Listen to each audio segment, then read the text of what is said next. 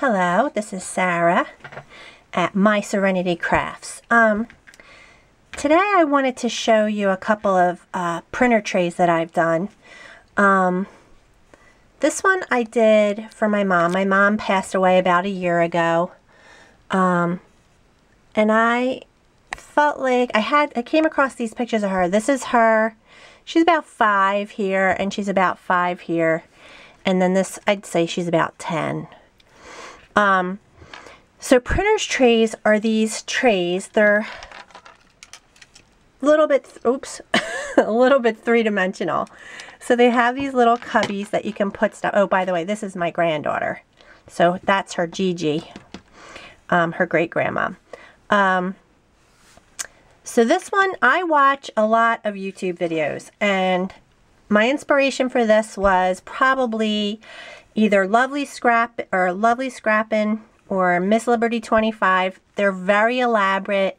They put a lot of stuff in their work, into their work, a lot of layers, a lot of tricks and fancy stuff. So I've been collecting, and there's been sales and, you know, on little trinkety things and keys and all types of stuff. So I figured I had enough to start with, so I went for it. And I mean, you know, I attached a chain here, and I put, you know, just with the I don't have a ton of trims, but I put what I had, and you know, tried to do a few little tricks that I'd seen them do. And then basically just focused on the 3 pictures of my mom. I put this in here with that says Mom. And then I just did a little one with Maya, my granddaughter. But I mean, this is, I would say this is just a little bit elaborate. You don't have to be that elaborate when you make these things. I mean, I like it. I think it turned out really pretty well. I love dangles and all that stuff, but for my husband looks at it, and it's too much stuff for him. Like, he gets a little overwhelmed when he sees all this stuff. You know, like, say this one is pretty nice. Like, it just has, it's like a music theme, so it's not too much going on, you know. And probably this one, it just has my mom with her crown, and you know. But some of the stuff, when there's too much going on, he gets overwhelmed by it. So this one I made for my granddaughter, and I just pretty much, I took what I had in my stash of like old school scrapbooking supplies, and just like put them in, so I have 1, 2, 3, 4, 5, 6 pictures of Maya.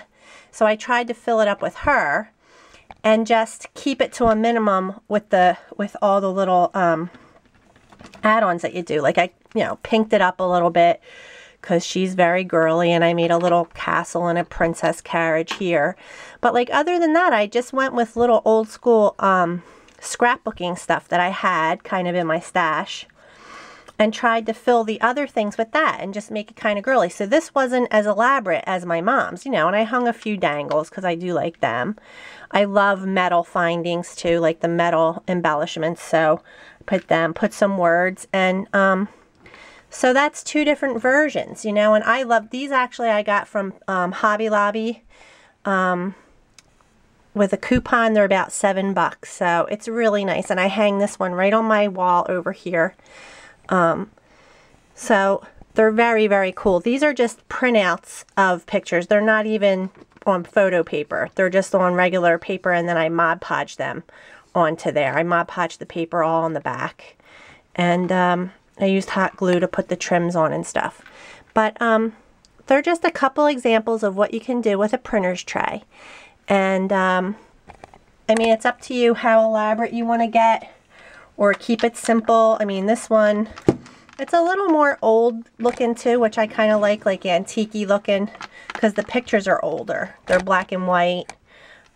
So I don't know. I think it came together pretty well. But then this one's just perfect for a little girl. So 2 different ways to go, and just do it. Just grab one, grab some pictures, and make a keepsake.